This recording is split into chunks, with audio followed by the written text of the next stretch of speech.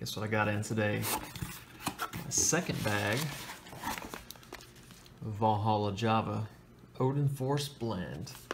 I like the whole bean version. It's just fresher when you grind your own beans. I also say to use a cold press for your coffee so you don't burn off all the caffeine like you will with a hot coffee maker.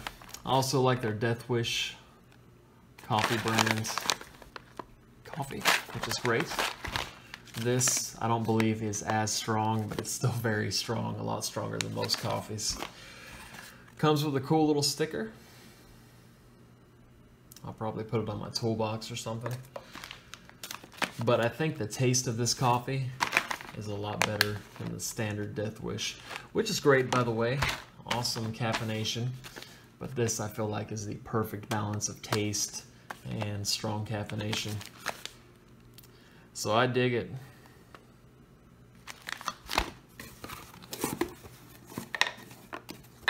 Comes in a regular Death Wish coffee box, which is cool.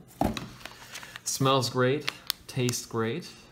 I recommend grinding your own beans and doing the old cold press if you want the strongest caffeination. Organic coffee. Pretty awesome.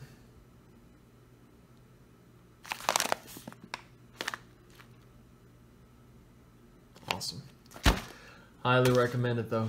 Love this coffee. Get the whole bean version, grind them, use a cold press, and you'll get so much caffeine you can use this as a pre-workout and be wired for days. Love it.